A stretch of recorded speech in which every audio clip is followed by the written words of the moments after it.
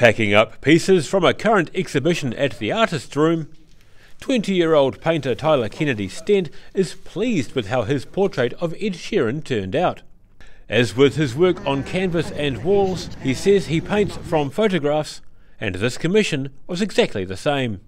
You know, the photographs were really not that good quality, so I had to kind of do a fair bit of research first before I did the draft sketch and find a good enough photo which portrayed him to kind of draw from. But once I'd found one that was good enough to kind of just do a watercolor sketch in my book, that was all I needed. So when I was painting the actual mural itself, I was using my previous watercolor sketch, which was about A4 in size.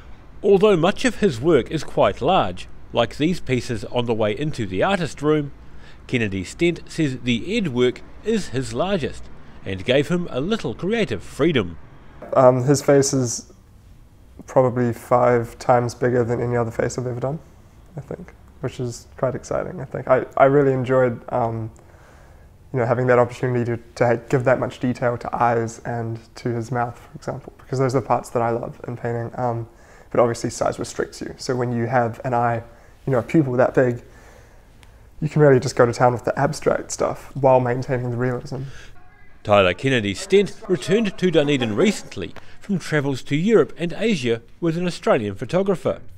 He was so struck by the poverty in parts of Asia, he's planning to return this August and regularly donates income from exhibitions. Yesterday on The South Today, a street art aficionado said Tyler Kennedy Stent will be New Zealand's most famous living artist in 20 years' time. He's not so sure.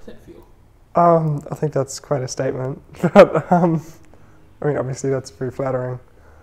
I don't know. Yeah, it's kind of her to say that. Tyler Kennedy Stent is self-taught and doesn't believe in art school. He began painting 6 years ago when he was 14 years old.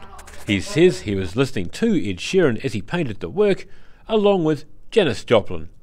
Daryl Baser, The South Today.